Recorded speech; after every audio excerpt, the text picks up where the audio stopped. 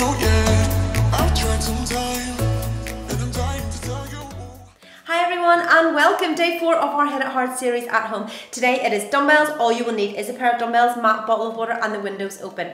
The dumbbells that I'm going to be using for your reference are 10 kgs in each hand, 10 and 10. That is 20 kilograms in total. If you have lighter weights, of course, just do more reps, and if you have heavier weights, then brilliant, okay? So it's completely up to you. This is HIIT. So make sure if you do have a choice, try not to go too heavy. You definitely want to be able to get that heart rate up and do good quality reps, as many as you can. So yes, the timer is going to be on for 20 seconds, the whole duration, 20, 20, 20, the whole way for the 20 minutes. The first 15 minutes is mostly large compound movements, bar a couple of tricep and bicep movements, but mostly compound movements. What I mean is you using large muscle grips to do that movement, such as squats, lunges, overhead press, your chest press, bent over row, that sort of thing.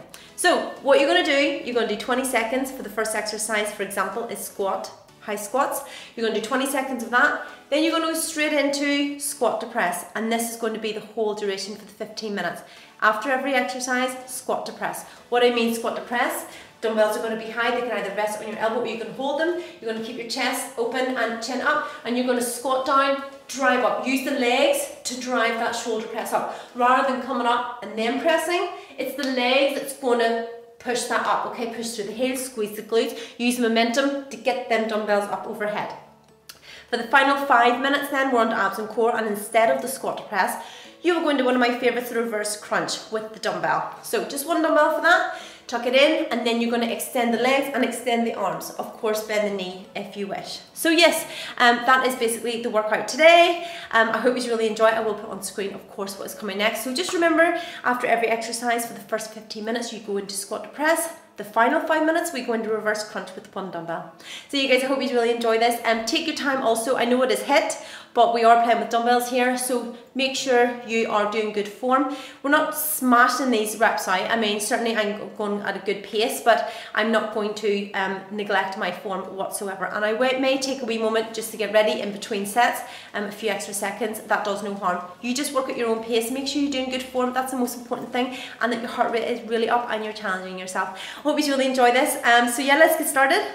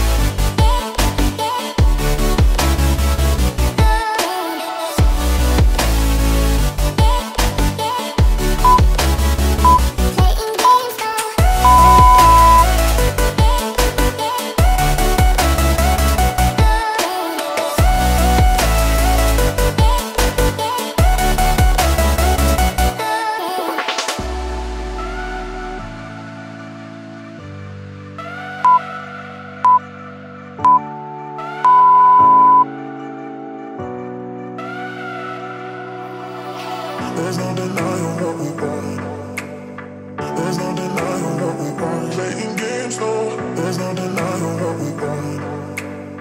There's no denying what we want. Getting dance floor. There's no denying what we want. There's no denying what we want. Getting dance floor. There's no denying what we want. There's no denying what we want.